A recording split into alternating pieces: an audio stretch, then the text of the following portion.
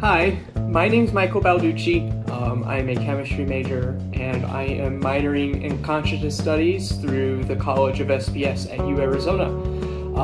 What got me interested in the minor is I have a keen interest in studying the biophysics of consciousness, and I figured what better way to get my feet wet in understanding, what the field of consciousness studies entails is to, get a degree in it. During my time taking this minor, I've actually learned a whole lot, including a lot about myself. Actually, what better way to understand yourself than to, figure out where it is you came from. And through this minor, I've developed already lifelong relationships with the faculty, and never in my life, honestly, have